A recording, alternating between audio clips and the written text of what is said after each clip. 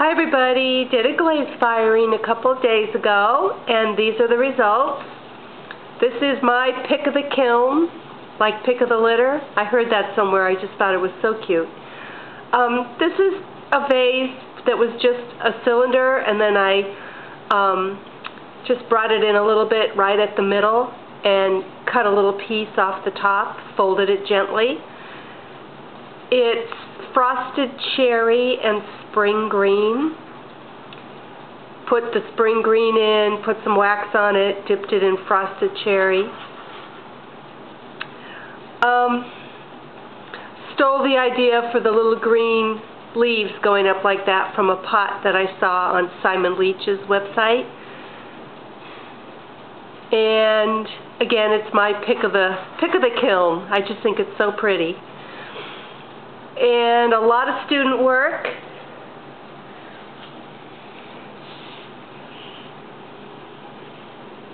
This is matte black. This is Kathy's work.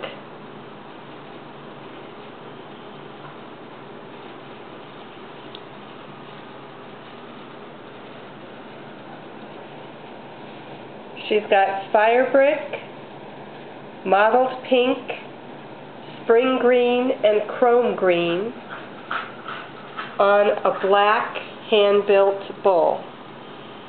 Very striking, very striking. I threw together a couple of fish plates, tested out some color combinations. This is agate with frosted cherry and cream. And this is the first time cream has ever come out looking like cream for me.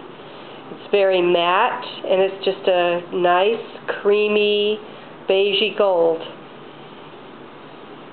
Usually it's dripping all over the place, breaking into all kinds of colors. Now this plate was on the top of my kiln, but I got a full cone 6. And then this fish plate is umber float, spring green, and frosted cherry. I went a little overboard with the spring green.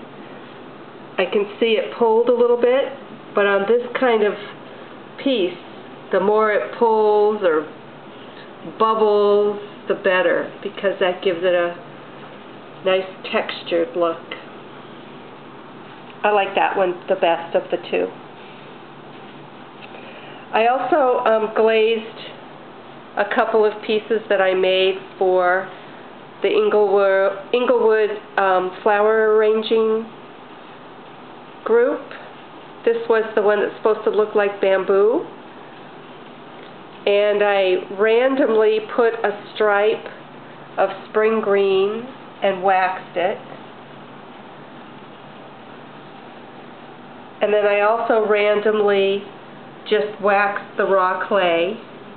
So it has a number of different textures to it.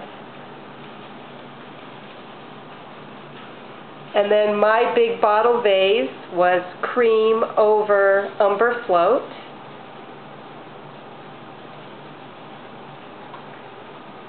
And my utensil holder and spoon holder was spring green over umber float. And then this is another piece for the Inglewood Flower Arranging Club. Say that 5 times fast. And it's just matte black, and it has holes going from the top in a spiral down to the bottom, and then there's a floor here and a floor here, so that you can have water in it and have things come out at different places.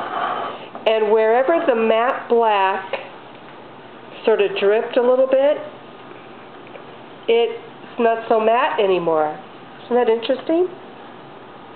So a couple of coats, just because of the way I had to dip this in to get it all covered, it goes from matte to a little bit of a satin. You can see the drip lines, which I like. It's a good black. It's a nice black matte. I think it'll be good under other colors too. So that's my pick I think that's one of the sweetest little vases I've ever made. Thanks for watching.